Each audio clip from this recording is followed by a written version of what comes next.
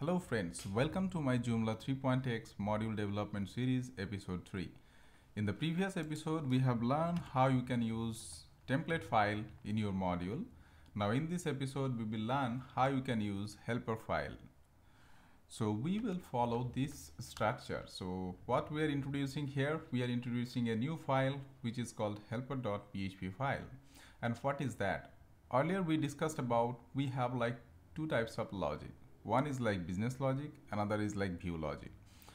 So business logic we will not place in the template file. Template file is only responsible for displaying data. But let's say if we have to do certain operations from the database, or let's say we have to do some operations and from that operations we will fetch some data, and that data we want to display on the screen. So instead of displaying from this helper file, we will pass that data to the template file. So this file will only responsible for displaying data, but to retrieve data from the database or REST API or any other medium, we will use this helper file. Okay, so that is the use case of helper file. So let's modify our existing code, and if you have not watched my previous episode, please go back and watch my previous episode. Okay, so let me open. So we have like episode 2. So now we will copy this episode 2, so it will be much easier. Okay, so now we will rename this to episode 3.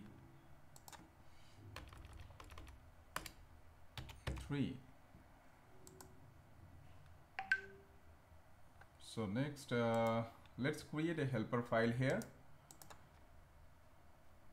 So name it helper.php file, and remember that people, so that like people not able to open this file directly, we will place this logic. Correct? So it will check whether Joomla is calling this. So this is done. Now on the helper file, what we do actually, we actually create a class, helper class. So please follow this naming convention. So your class names will be like mod, then your module name, okay, and then this helper keyword. Okay, so our module name is like, let's say hello, so it should be like class mod hello helper. Yes, definitely you can create other class name, but it's always better to follow some naming convention, because we are not using any kind of namespace, so it can actually collide with other classes. So please follow this kind of convention. Now we have created our class, and let's create a static method which will actually return some data.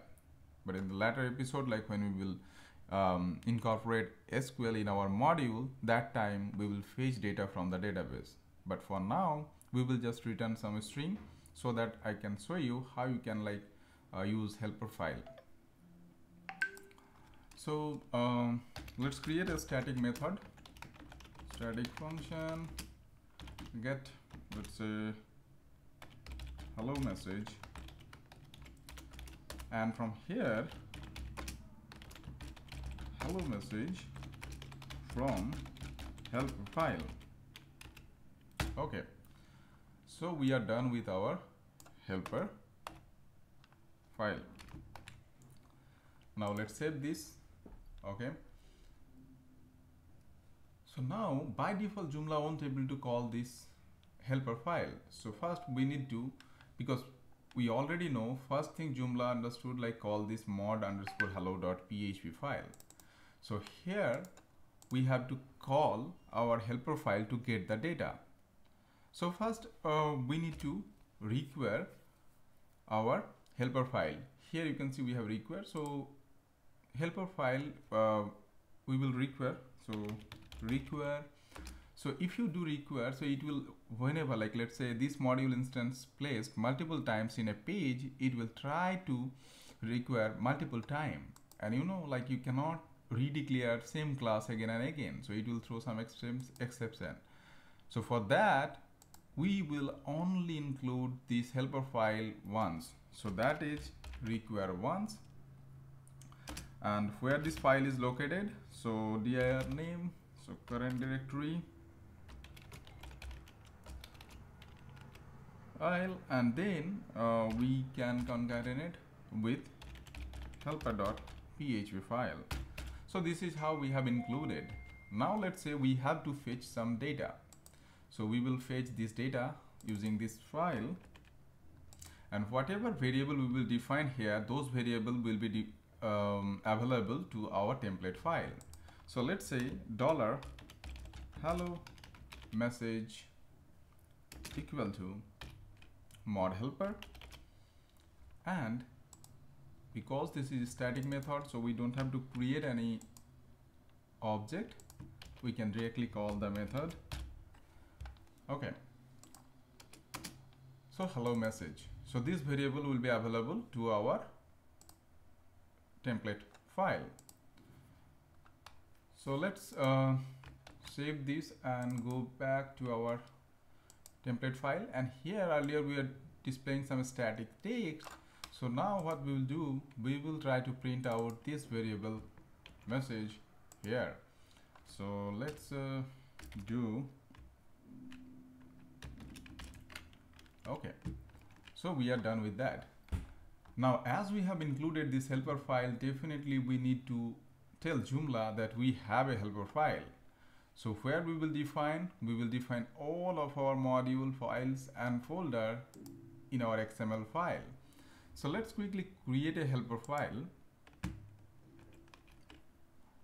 So this is helper.php.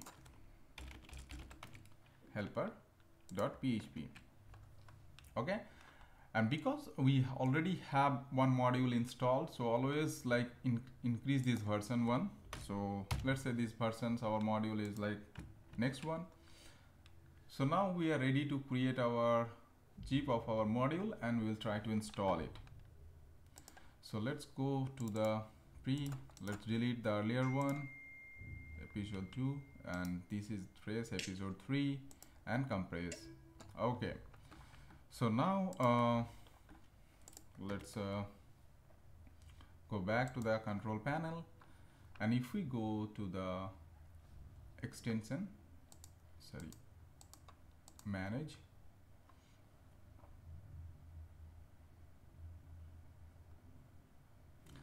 so here if we go to the manage, and if we search our extension, we should be able to see our older version extension. So let's say hello, sorry,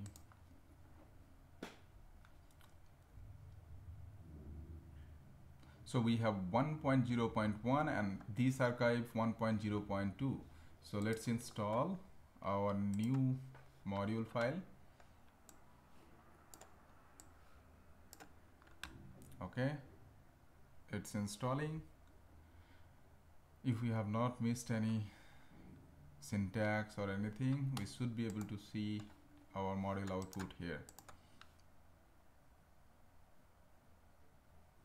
Yeah, so you can see hello message from helper file. Okay, so now I can create one more instance here and it should work fine. So let me go ahead to the extension module,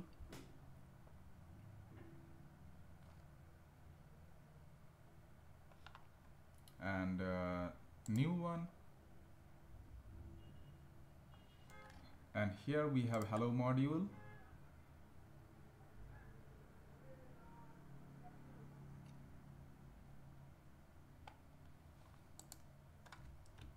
new module instance. We will define the exact same positions, or we can define other positions as well. Now display on all pages and click on save. Now if we go ahead and refresh this page,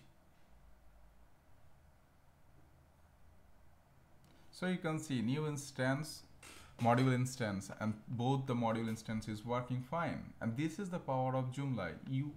will create one module, and later, like when I will show you, you can define some parameter. So you can take parameter, and based on that parameter you can display module in a different way.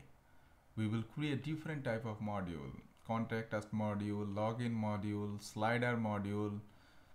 There are like tons of things is possible using module. This is like very powerful.